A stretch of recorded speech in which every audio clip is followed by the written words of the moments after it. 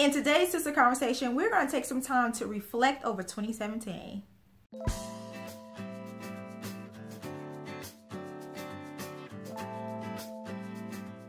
Hey sis, I'm LaKitia, your sister coach and also the founder of A Sister's Truth. Here at A Sister's Truth, we help women to discover, define, and live their truth for manifesting a courageous life without limits. And as your sister coach, it is my job to make sure you have the tools and the encouragement needed to stay true to yourself for a purpose-driven life. So in today's sister conversation, we're going to take some time to reflect over 2017.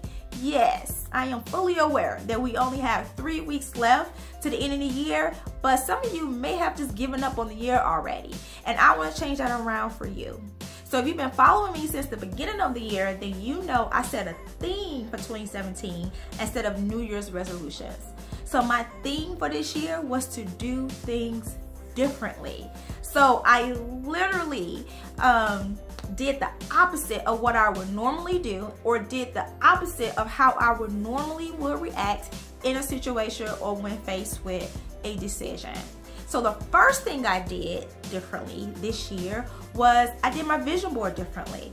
I'll do a card to show you the video so you can have more details on my vision board.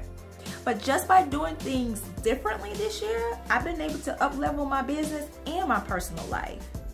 Now let me be clear, I've had some pitfalls this year for sure, which is to be expected, because when you're doing things differently, you're stepping outside of your comfort zone. And when you step outside of your comfort zone, there's risk that needs to be taken and there's lessons to be learned. But the trick is, it's not to let your lessons deter you from your commitments.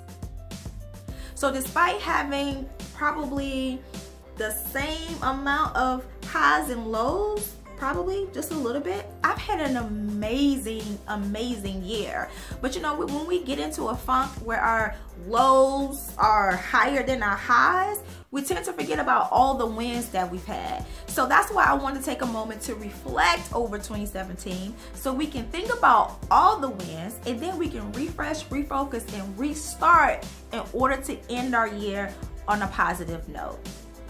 Now take a moment out of your busy day to reflect over how the year has been for you. Then make a commitment to end the year on your terms. So what are some of the discoveries that you made after taking time to reflect? Let's talk about it. Leave a comment in the comment section below. And while you're reflecting, always remember that you are enough and your truth is beautiful. Hey sis, thank you so much for taking time out of your busy day to watch our video.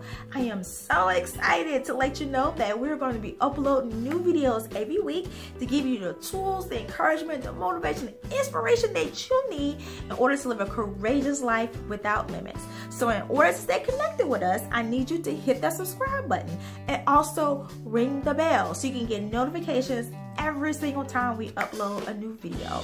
In the meantime, check out these videos right here, and until I see you again, always remember that you are enough and your truth is